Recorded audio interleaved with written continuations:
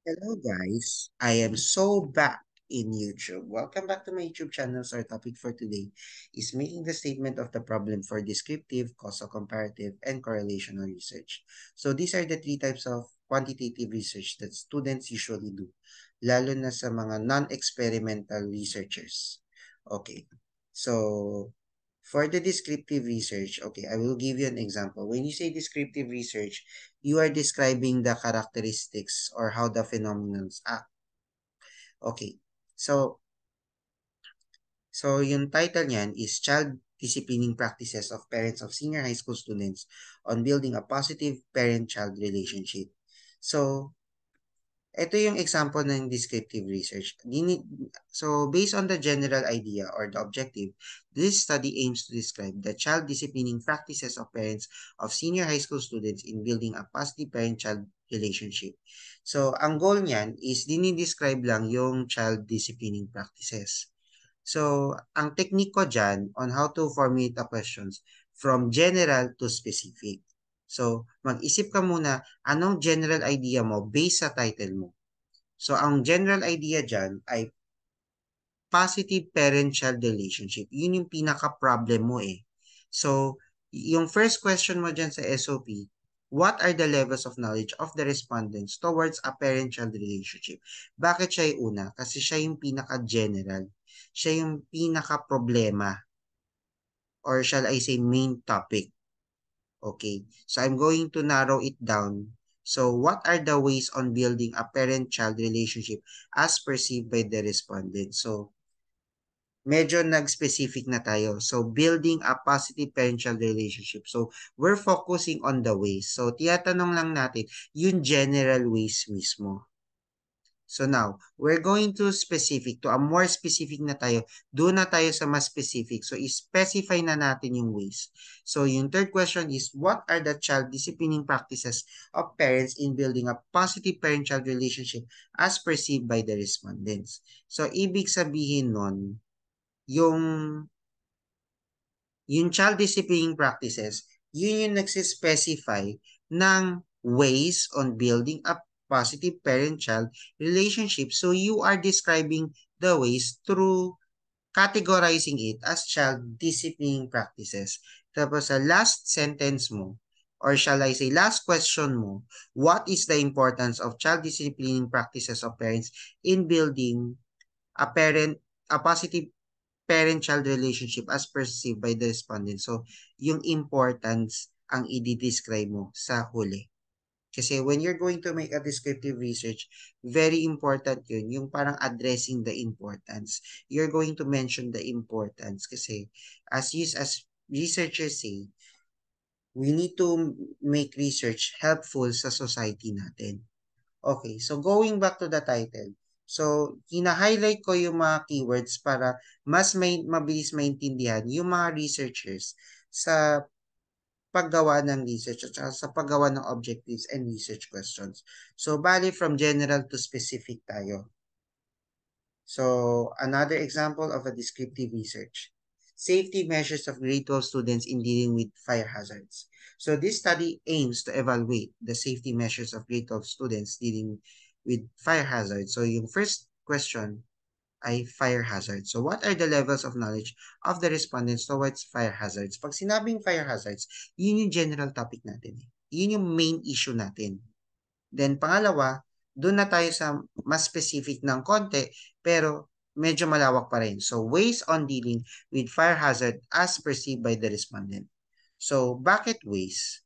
Kasi hindi pa naman natin isi-specify. So, you just want to know what are the ways lang muna.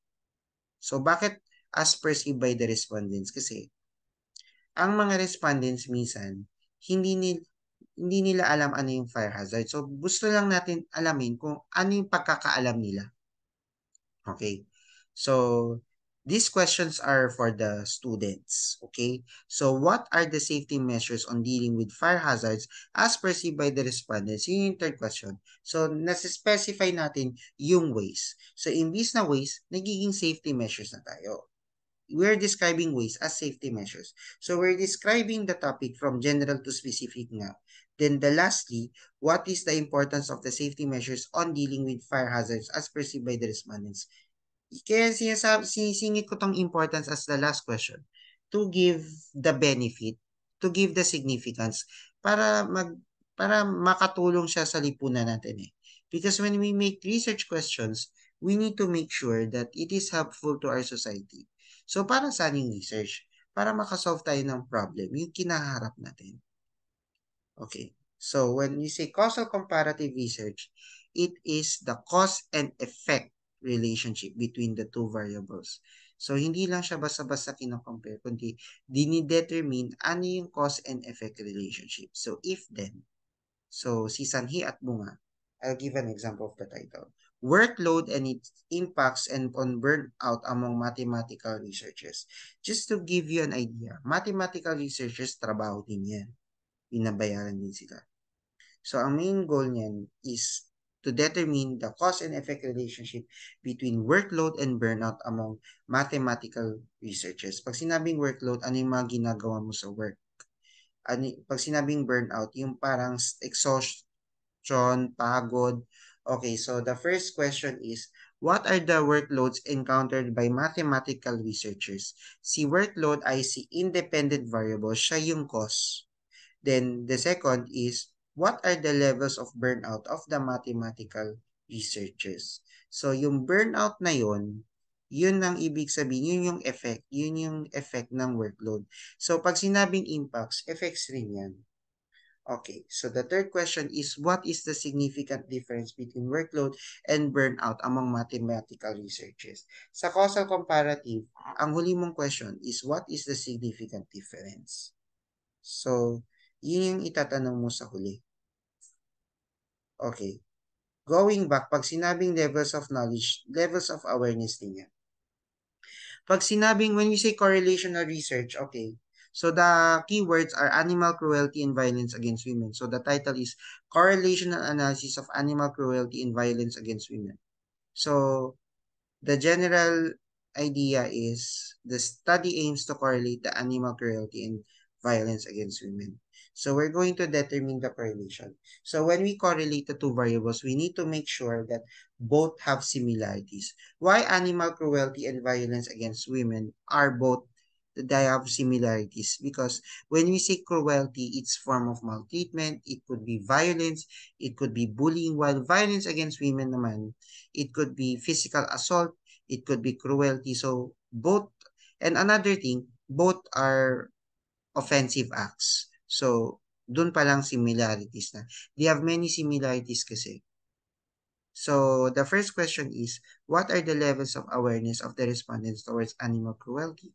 Second, what are the levels of awareness of the respondents towards violence against women? Then next, the last question is, what is the significant relationship between animal cruelty and violence against women? So let me give you an advice. So the keywords of your research title can help you in making the statement of the problem.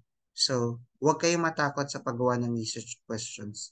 So, I hope that this can help you in making the statement of the problem for descriptive, causal comparative, and correlation research. So, do not forget to subscribe to my channel and hit the notification bell. So, keep subscribing, keep watching, keep learning. Thank you, God bless, and have a great day.